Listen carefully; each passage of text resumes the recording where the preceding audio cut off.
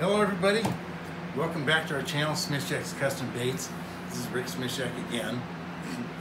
I said I was going to stop that, but I still haven't. Today we're going to be making a color, one of my house colors, called Blood Candy.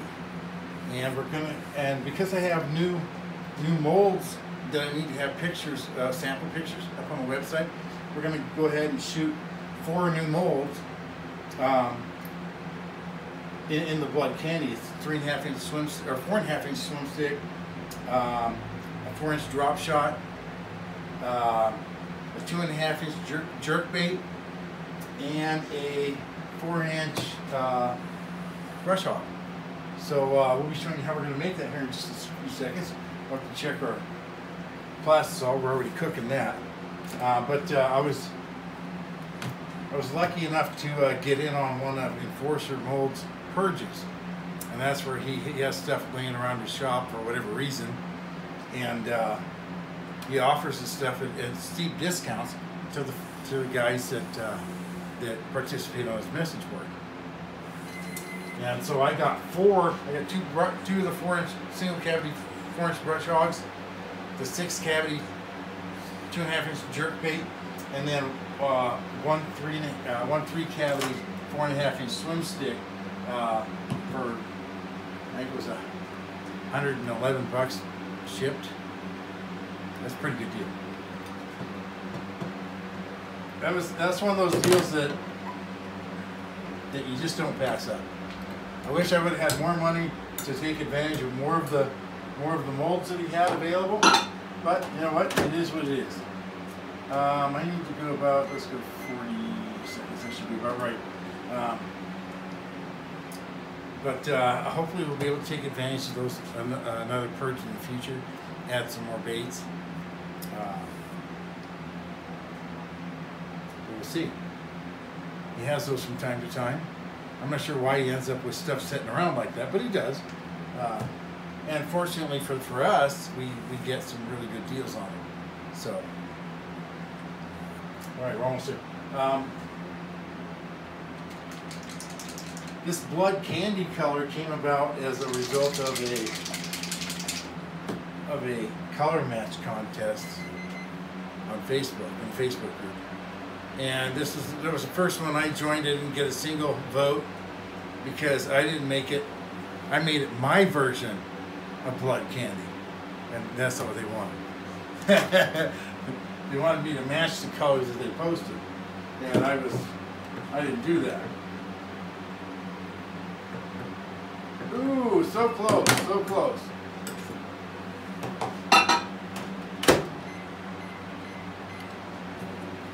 I saw 347. I need to hit 350, so 15 seconds should just about do it. Let's see here. All right.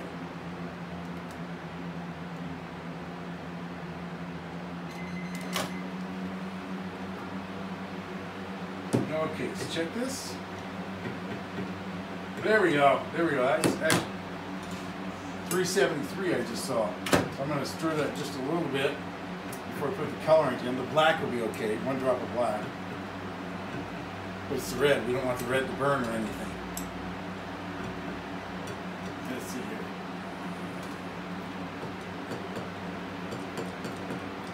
Already down to 350. That's good enough. All right. So for the Blood Candy, the primary color going in here is going to be Cherry Red Dye by Lureworks. If you guys order this Blood Candy or the Cherry Bomb for me, it uses this colorant. And this colorant is made with it's a dye instead of a pigment. Dyes bleed. So if you order this from me, keep this separate from all your other soft plastics. Otherwise, they're going to end up red. It's just the way that works. Alright, there we go. Should be enough of the red. I think that's the only bleeder I have left. I had a chartreuse that was a bleeder. 1 drop of black, there we go. But this is such a vibrant red. Oops, Knocked everything over, didn't I? There we go. This is such a vibrant red that I kept it.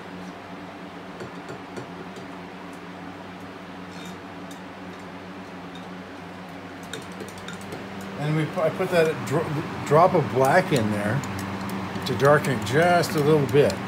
But if it's just by itself, this is with no black in it, this is a super bright red. It's really awesome looking. Okay, let's do this. Okay, now we need to put in some glitter. And because it has candy in the name, I went with 2 colors that are in watermelon candy. And that's the small purple that we just put in. And the small green. And we're going with the brighter green as opposed to the darker moss green. Because that's what is in watermelon candy. But because it's blood candy, this is blood candy, we had to make it a little bit different. Well, we didn't have to. But you know. So the different part is this medium-sized gold holographic. Let's go ahead and mix this in.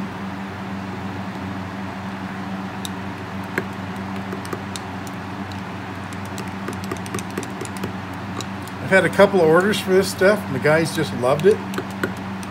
So even though this wasn't a hit in the Facebook group, it sure seemed to be a hit with a couple of the customers. And I guess that's what really counts anyway, isn't it? All right, let me check the temperature. And we're about 312. I'm gonna warm this up just a little bit. Get her up to around 320, 325. Let's go. Let's just do 15 seconds and see what happens. It doesn't have to get too much hotter. That's still pretty warm. I have to wear both gloves.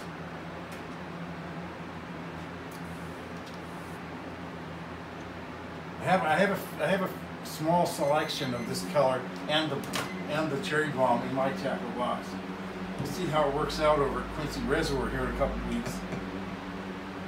Oh, this is good. This is good. All right, let me get my other glove on.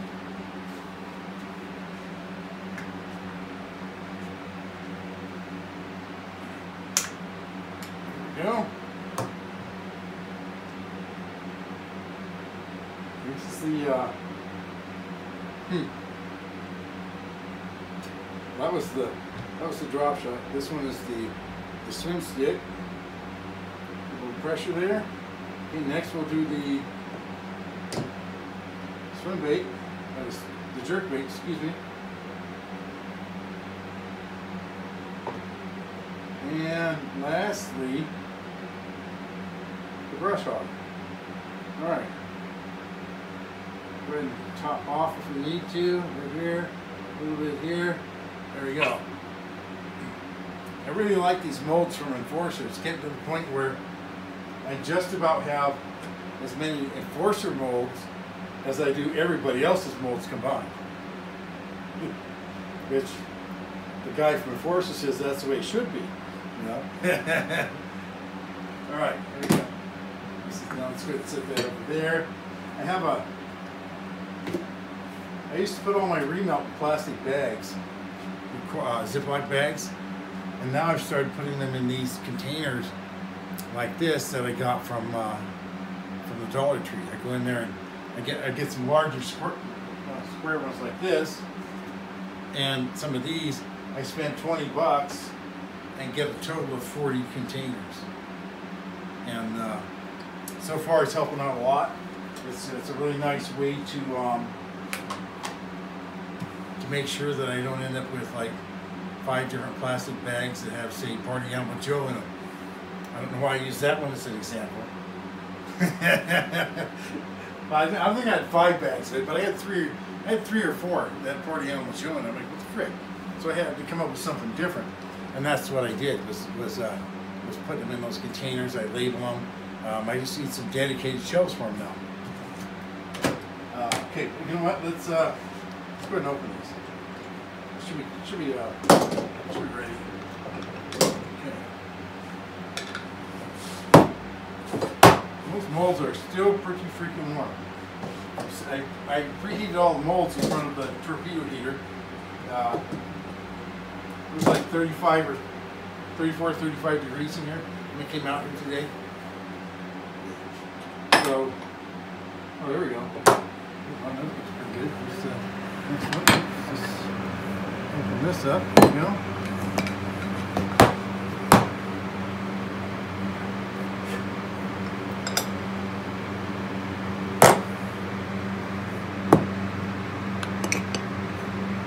Oh, there we go. Okay, now, before I pull these out of the mold, you can see that some of these are, well, actually 3 of them, there's only cavities on one side of the sprue.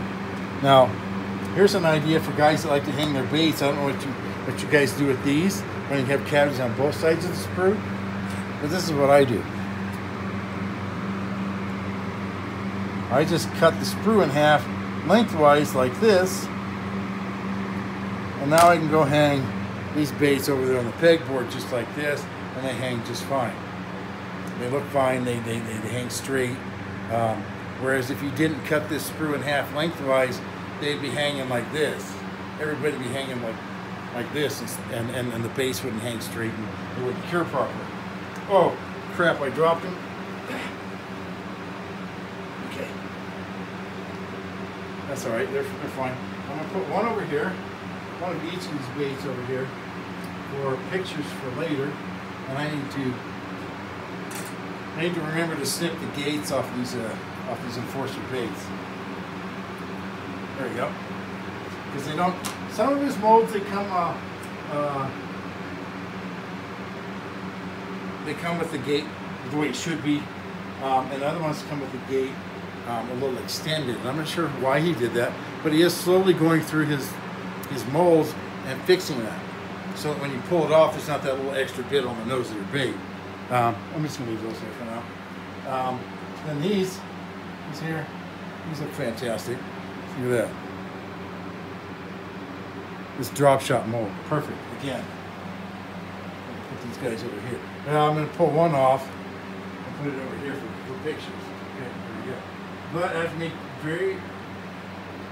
very careful that I don't let that one touch any of the other ones. They'll be red tomorrow morning. Here's the swim stick. The feet on those all came out real nice. So I'm going to go ahead and pull one of these off and set it over here.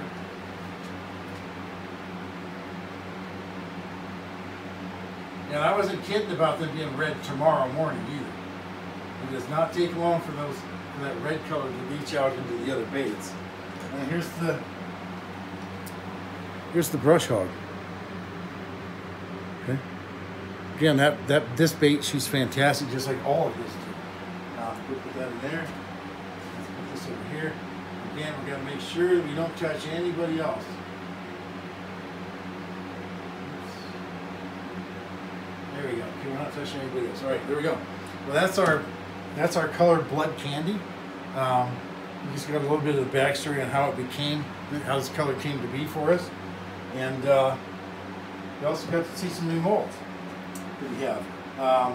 One thing I've done in the past is to buy just a single mold, whether it's just one cavity or it's 5, whatever, 4 or 5, and see how well the bait sells before I add more cavities to that.